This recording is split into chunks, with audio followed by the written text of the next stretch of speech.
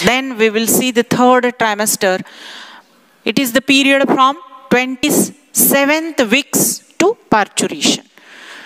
27th म्हणजे 27व्या आठवड्यापासून ते जन्म होईपर्यंतचा काळ म्हणजे third trimester. Fetus grows rapidly. It reaches up to 3 to 4 kg in weight and 50 centimeter in length. Fetus grow होतं इथे आणि जवळजवळ 3 ते 4 किलो त्याचं वजन होतं आणि लेंथ होते 50 centimetre.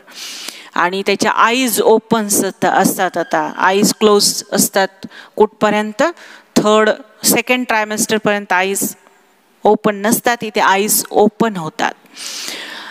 And gain body weight.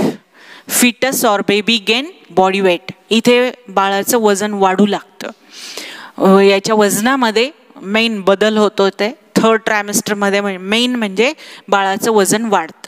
इथे तर सगळे ऑर्गन्स फुल्ली जवळजवळ डेव्हलपच झालेले असतात. आता फक्त वेट गेन केलं जातं या पिरियडमध्ये, म्हणजे वजन वाढवलं जातं third ट्रायमेस्टरमध्ये. Foetus grows fully and uterus expand. बाळाची भरपूर ग्रोथ होते, बाळ मोठं मोठं होत चाललंय, वजन वाढत चाललंय. तसं तसं ते बाहेरचं जे युटेरस आहे गर्भपिशवी ती पण मोठी मोठी होत चालली, एक्सपांड होत चालली. आणि ही एक्सपांड झाल्यामुळे आजूबाजूच्या ऑर्गनला कॉम्प्रेस करतं, डिस्प्लेस करतं. कोणाच्या मध्ये पोझिशन आहे युटेरसची, युटेरसच्या वरच्या साईडला युरिनरी ब्लॅडर आहे आणि खालच्या साईडला रेक्टम आहे. आणि दोन्हीला कॉम्प्रेस केलं जाईल. बॉडीचे ऑर्गन्स आहेत ते डिस्प्लेस होतील, कॉम्प्रेस्ड होतील, डिस्प्लेस्ड होतील. आणि याचा रिझल्ट काय होईल? It leads to frequent युरिनेशन, digestive blockages, strain in back muscles. एवढी बाळाची ग्रोथ झाली की युटेरस एक्सपांड झाल्यामुळे ते आजूबाजूच्या ऑर्गनला कॉम्प्रेस केलं, त्याने दाबलं आणि डिस्प्लेस झाले ऑर्गन. आणि ज्याच्यामुळे काय रिझल्ट होतो की सारखं सारखं आता दबाव पडला युरिनरी ब्लॅडरवर. वर युरिनरी ब्लॅडर आहे वरच्या साईडला युटेरसच्या, युरिनरी ब्लॅडरवर दाब पडेल, मग फ्रिक्वेंट युरिनेशन, सारखं सारखं युरिनेशन होतं मदरला.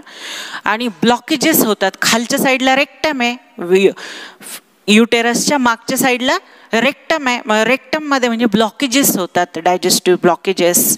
Then strain in back muscles. पाठीचे जो मणी आहेत, बॅक मसल्स ज्या आहेत त्या दुखतात, बसता येत नाही, उठता येत नाही आईला. These number of changes text place in mother. हे एवढे सगळे चेंजेस मदरमध्ये आपल्याला दिसतात. At the end of third trimester foetus fully developed and ready for पार्च्युरेशन. End होतो जेव्हा थर्ड ट्रायमेस्टरचा, तेव्हा बेबी फुल्ली डेव्हलप असतं आणि आता ते रेडी आहे. पार्च्युरेशन म्हणजे ॲक्च्युअल बर्थसाठी ते रेडी झालेलं आहे. जेव्हा 9 मंथ पूर्ण होतील तेव्हा बेबी रेडी झाला आहे. कशासाठी? बर्थ म्हणजे बाहेर येण्यासाठी, म्हणजेच डिलिव्हर्ड होण्यासाठी, म्हणजेच बर्थ होण्यासाठी ते रेडी आहे. Then we will see the next part, placenta. Placenta, it is a flattened discoid organ of uterus of a pregnant woman. It is flattened discoid organ of uterus of a pregnant woman. म्हणजे जी mother pregnant आहे तिच्या युटेरसमध्ये हा organ असतो. Uterus पासून तयार झालेला, युटेरसमध्ये हा organ आहे. या युटेरसच्या वॉलला हा अटॅच असतो. हा असा फ्लॅटेन डिस्कॉइड म्हणजे डिस्क प्रमाणे असा हा डिस्कॉइड फ्लॅटेन ऑर्गन, ज्याला काय म्हटलं जातं? Placenta. It is temporary structural and functional connection between foetus and maternal circulation.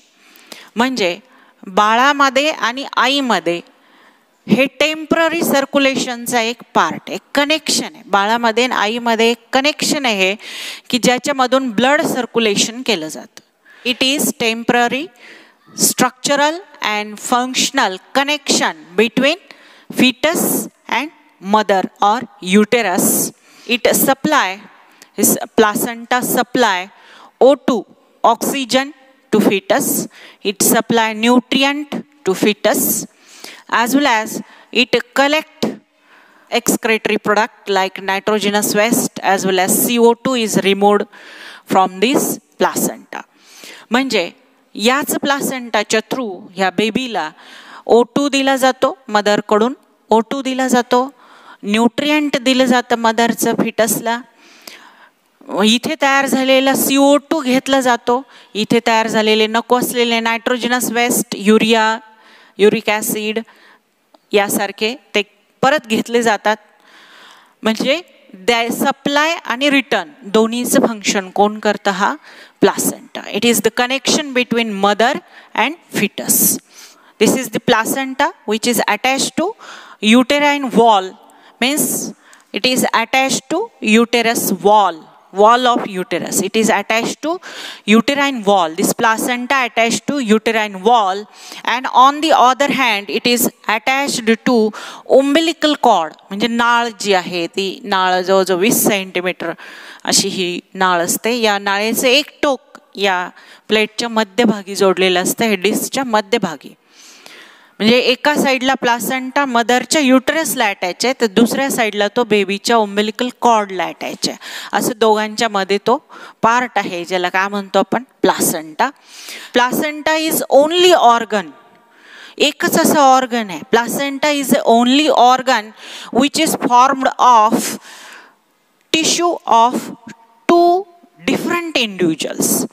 असा ऑर्गन आहे हा प्लासेंटा की जो 2 वेगवेगळ्या ॲनिमल्सच्या टिश्यू पासून तयार झाला, 2 वेगवेगळ्या इंडिव्हिज्युअलच्या टिश्यू पासून तयार झाला. एक इंडिव्हिज्युअल आहे फिटस आणि दुसरं इंडिव्हिज्युअल आहे mother.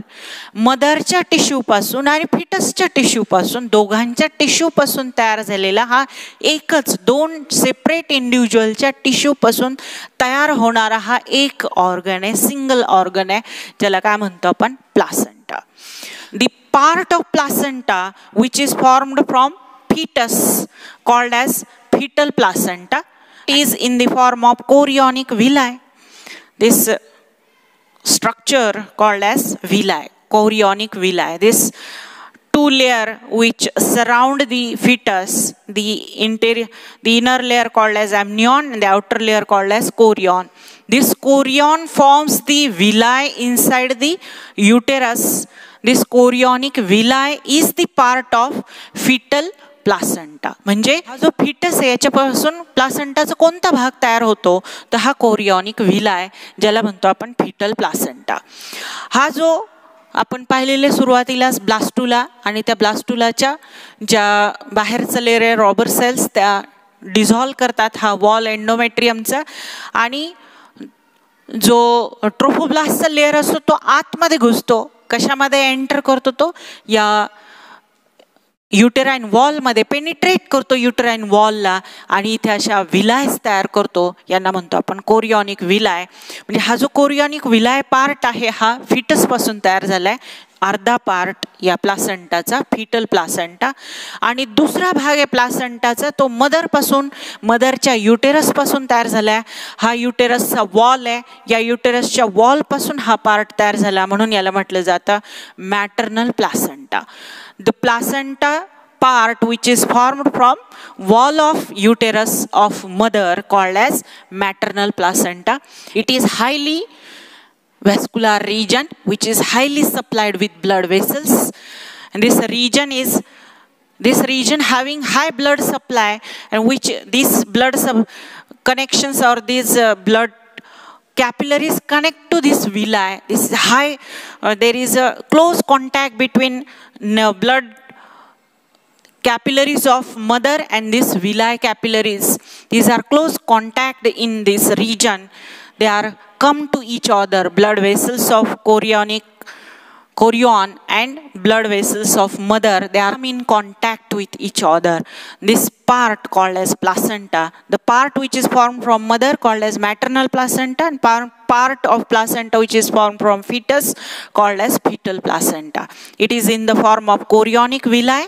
These are the chorionic villi which is formed from fetus, and this is the highly vascular part which is of uterine wall of mother called as maternal placenta. So human placenta is called hemochorial placenta. Why it is called as hemochorial? Hemo means highly vascular region of uterus and chorionic villi of fetus, so it is called as hemochorial placenta.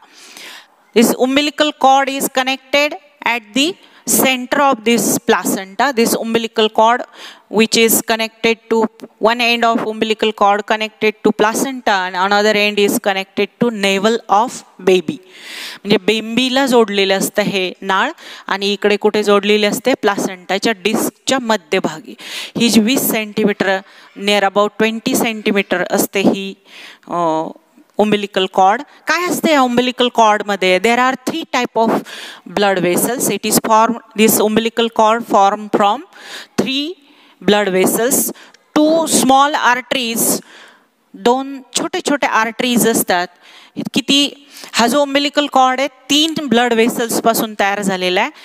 2 small arteries आहेत ज्या कुठे येत आहेत blood supply कशाला करताय प्लासेंटाला आणि एक large when असते one large when which returns blood to foetus.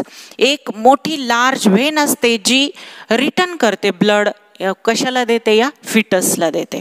Placenta act as A temporary endocrine tissue. It secret 3 type of hormones HCG human chorionic गोनॅडोट्रोपिन hormone, progesterone and इस्ट्रोजिन. HCG level increases up to end of first trimester. HCG ची level कधी वाढते end of first trimester and then डिक्लिन्स. त्याच्यानंतर ती कमी होते. Progesterone at the end of first trimester placenta produce progesterone. च्या अगोदर progesterone कुठून येतो तर कार्पस ल्युटियम असतो ओव्हरीमधून. मग कार्पस ल्युटियम ओव्हरीमध्ये जो प्रोजेस्टेरॉन सिक्रेट करतो आणि नंतर त्याची जागा कोण घेतं हा प्लासेंटा. प्लासेंटा 3ऱ्या महिन्याच्या नंतर म्हणजे फर्स्ट ट्रायमेस्टर नंतर 3 महिन्यानंतर काय सिक्रेट करायला सुरुवात करतो प्रोजेस्टेरॉन. हे इस्ट्रोजिन प्रोजेस्टेरॉन HCG हे काय आहेत तर हे प्रेग्नन्सी हार्मोन आहेत. It required for pregnancy, it required for growth and maintenance of pregnancy.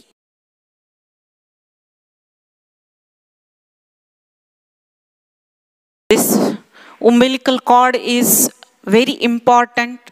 It having stem cells. आपल्या इंडियामध्ये पहिली कॉर्ड ब्लड बँक तयार झाली कोलकातामध्ये 2001 मध्ये आणि ती ॲक्रेडेड आहे. AABB म्हणजे American association of blood bank याच्या सहाय्याने हा अक्रेडेड आहे. यांच्याकडून अक्रेडेड केलेली ही ब्लड बँक कोलकाताची जी 2001 मध्ये तयार केली गेली ब्लड बँक ऑफ कॉर्ड. या ब्लड बँक मध्ये हा जो प्लासेंटा आहे याच्यामध्ये शिल्लक राहिलेलं ब्लड बर्थ झाल्यानंतर या कॉर्डमध्ये कॉर्ड बाहेर काढून हा जो प्लासेंटा आहे कॉर्ड आहे हे सगळं बाहेर येतं आफ्टर बर्थ म्हणतो आपण याला. बेबी जेव्हा बाहेर येतो युटरसच्या बाहेर येतो बेबी म्हणजे डिलिव्हर्ड होतो तेव्हा याचा जो umbilical कॉर्ड आहे ते कट केली जाते. नेवलच्या जवळ 2 सेंटीमीटर ठेवून ती कट केली जाते आणि ती टाय ऑफ केली जाते आणि मग राहिलेला जो पार्ट आहे हे राहिलेली जी 18 सेंटीमीटर लॉंग अशी नियर अबाउट umbilical कॉर्ड हा प्लासेंटा हा परत बाहेर येतो. याला आफ्टर बर्थ म्हणतो आपण. तर हा या आफ्टर बर्थचं जे ब्लड आहे या umbilical कॉर्ड मध्ये शिल्लक राहिलेलं ब्लड आहे आफ्टर बर्थ या प्लासेंटामध्ये ब्लड आहे आफ्टर बर्थ. हे सगळं ब्लड आणि ह्या umbilical कॉर्ड मधलं ब्लड याच्यामध्ये सेल्स असतात स्टेम सेल्स ज्या इथे प्रिझर्व केले जातात. ही जी ब्लड बँक आहे ही जी कॉर्ड ब्लड बँक आहे ही रूल्ड केली जाते स्टेट आणि सेंट्रल गव्हर्नमेंटकडून. इंडियाच्या याच्या गाईडलाईन्स आणि रूल्स आहेत त्या अकॉर्डिंग टी रन होते. याच्यामध्ये ह्या स्टेम सेल्स प्रिझर्व करून ठेवले जातात umbilical कॉर्डमधल्या आणि या ब्लडमधल्या ज्या रिप्लेस करतात कोणत्याही ब्लड सेलला त्या रिप्लेस करू शकतात ह्या ब्लड सेल्स म्हणून यांना प्रिझर्व करून ठेवलं जातं. ह्या कॉर्डमधल्या ज्या स्टेम सेल्स आहेत आपण याच्या आधीच पाहिलं स्टेम सेल्स नंबर ऑफ डिसीजसाठी वापरले जातात आणि हे जे ब्लड आहे हे वेगवेगळ्या सिकल सेल ॲनिमिया यासारख्या डिसीजेससाठी सुद्धा याचा ट्रीटमेंटसाठी या ब्लडचा यूज केला जातो. Thank you. Short video off cord blood bank and the use of stem cells.